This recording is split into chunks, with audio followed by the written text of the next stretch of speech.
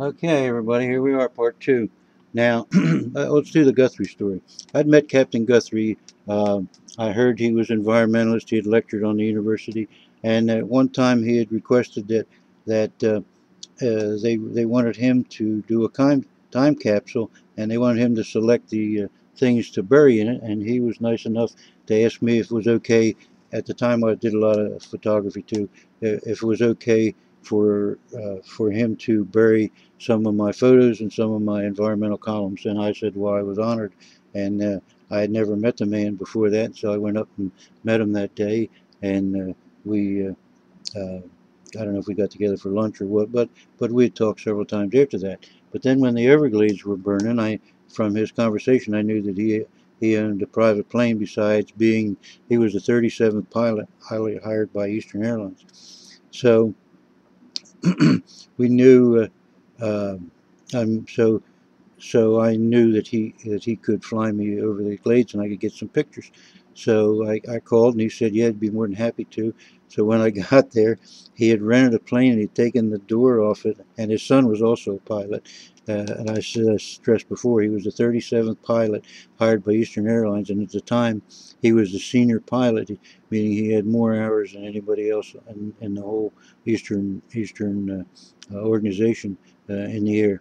Well, anyway, he so he takes me up, and you've never felt anything until you're just buckled in by a little seatbelt and hanging out a window taking pictures, poking along at 80, 90 miles an hour with all that wind coming in the door. But we got the pictures and we become good friends.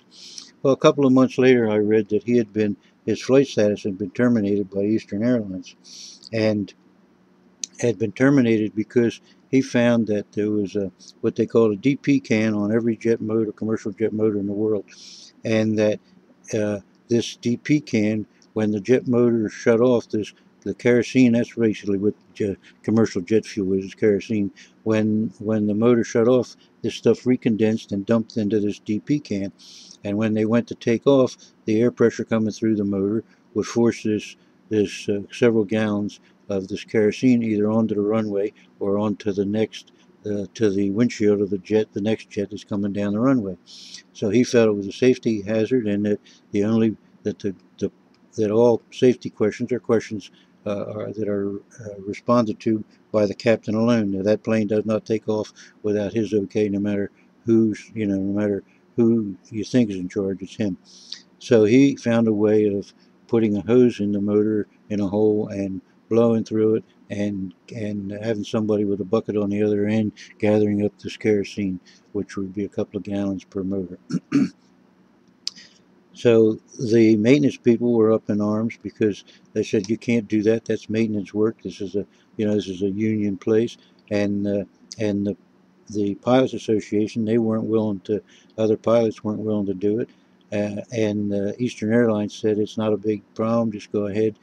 Don't hold up any planes. And Guthrie refused. He said because it's a safety hazard, and they terminated his flight status. Well, when I read that, I said, well, there's got to be a resolution to this problem, and it certainly isn't firing Guthrie. So I instituted a boycott on Eastern Airlines, and the lucky thing about boycotts is that if you can offer, and this probably goes with all people regardless of just college kids, that if you can offer people an alternative where it doesn't hurt them any, they'll be happy to stand in your and go shoulder to shoulder with you in a boycott. And so all I was asking is that they fly uh, at the time, Miami was the hub for Eastern Airlines. That they fly back and forth to New York or wherever they're going in another airline by another airline. So we were costing them over $1 million a week just at Miami, and then we threatened to take it national, and I can show you the stuff from that. But they put their engineers on it, and they found out that by plugging this hole, that the stuff would re-vaporize, and that resolved that, and that it was a cheap fix, and that within a year, every jet engine within months, every jet engine in Eastern was so modified, and within a year, every commercial jet engine in the world was so modified, preventing literally tens of millions of gallons of this stuff from going on the runways and into the windshields and into the atmosphere. So here's the thing: Eastern boycott ends, and because it ended, they hired Captain Guthrie back. And this is the way big business operates. They operate on this premise: let's do what we can and keep the guy's mouth shut. So they reinstituted his flight status, made him the environmental spokesman for Eastern Airlines, and he had 3 years to go before he retired. And he never flew or never was sent any place to speak, and he drew his total salary. That's the way big business operates. They give you a job, shut you up, and bam, move on. All right, that's the Eastern story. Now,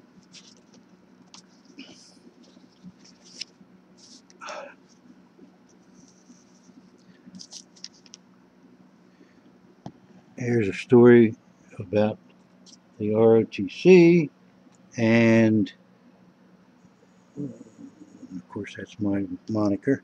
And what happened was that there was a lot of turmoil all around the country in the late 60s, especially on universities. And one of the problems was the question of ROTC. Now, at no other college or university in the country did anyone attack the problem of ROTC by saying that the professors, the instructors, didn't have uh, academic freedom, and that was my approach, and no one else did it.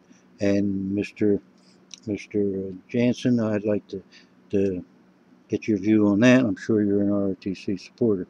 So what we did is we conducted a poll. We had all the students vote, and 62% favored getting rid of ROTC. It was a nonviolent demonstration, but it didn't happen at Harvard or Stanford or Berkeley. It happened right there, and I made it happen. Okay, now here's where the headline there: Gadflies in this stage of University University of Miami of ROTC, and I got to keep moving because now ROTC, they'd bring their students over in a nice even. Yeah, see, they were doing cartoons about me even in those days. They'd bring students over in a nice even. They march them over and have them sign the petition and then march them back to their ROTC thing, which also was taking away from their supposed teaching time. Then I had debates. Here's another cartoon. He questioned, should it be allowed? Pros and cons. Gadflies, here they're saying use bad arguments. Con, no credits for warring. And this was just more cartoons. And by the way, this newspaper here that we're looking at, uh, that's Captain Guthrie. That this was considered by voting of other universities. The For the 3 years I did editorials, and I'm not saying that was a reason, but 3 years I did editorials, they were considered the best collegiate newspaper in the country. Circulation 17,000, bigger than my local community here, and probably laid out better. But they were 3 years and they won Pacemaker Award, and that's against Harvard, that's against Princeton, that's against Yale, that's against anybody you can name. This was the best college in the college newspaper in the entire country. All right. Now here's where it says Gadflies net 62% of the vote against it. Now, along this time also was the cops. It was the cops against the students, and I mean cops against the students. So, as a graduate student, I didn't get to vote on this, but I got to suggest it, and it went through that they take $1 that the student activities, the people in charge of that, take $1 from one semester only from everybody's student activity fee, and they use the student activity fee to bring in different bands and groups and things. And I could do a special on that alone, my argument with Joan Baez and how Roberta Flack and a couple of people used some of my tapes to play between setups and stuff like that. We'll get to that. That's less important than this political stuff. But anyway, so they took $1 out of everybody's activities fee, put it in a bond fund, so that any student at the University of Miami, and this never, I repeat, this didn't happen at Harvard, Stanford, any other college in the freaking country, but it did there, and it did it because I did it. Now, Mr. Scott, you can say that's blowing my horn, but every once in a while people are totally unaware of things like this.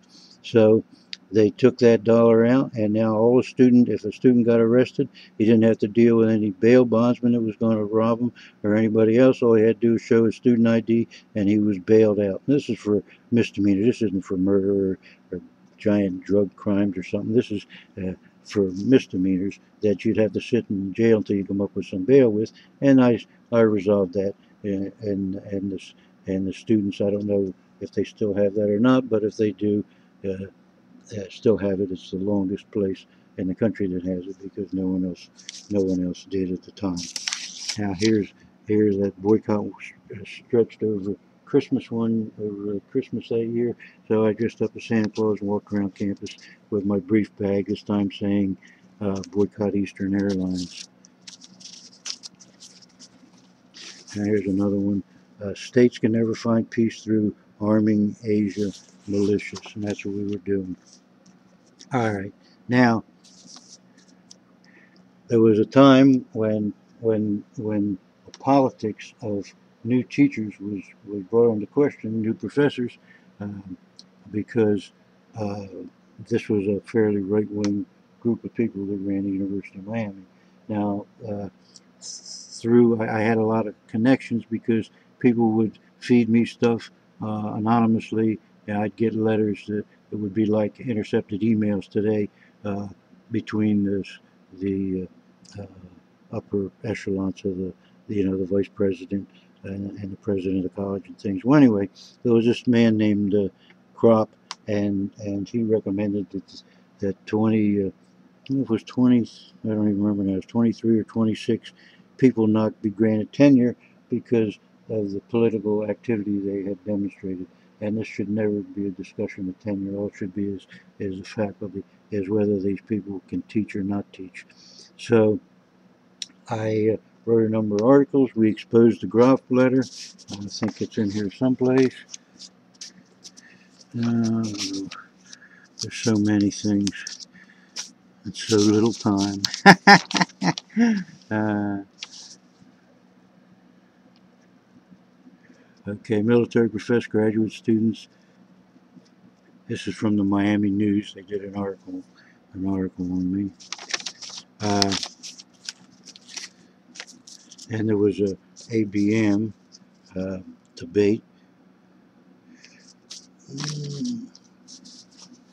Now here's stuff about tenure. Well, anyway, I went to these professors. Well, after the Gropp letter, a number of them came to me. One particularly, Nancy Claspy, and said, "Is there anything you can do?" I said, "Well, let me go and meet with the others." And so all of this, all the all of these people met, and in the process, uh, I said, "Well, listen," I said, this letter is patently wrong on and its wording and all that. It's obvious that it's for political reasons. These people are behind tenure." And I said, "We'll make a big deal out of this. The paper will back you, and I'll write editorials on it." And I said, "I was pretty sure we could save your jobs." One guy that was teaching at the engineering school said, "I don't want nothing to do with you hippie this and that." And I said, "Fine, and we'll leave you out of it." And anyway, out of those 25 people, 24 of them got tenure. Our good friend at the engineering school was denied tenure.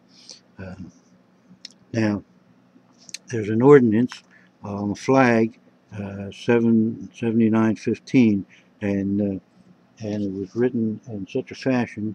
Well, we'll have to pick up with 7915 in part 3, and I hope this doesn't go too much past part 4 or 5.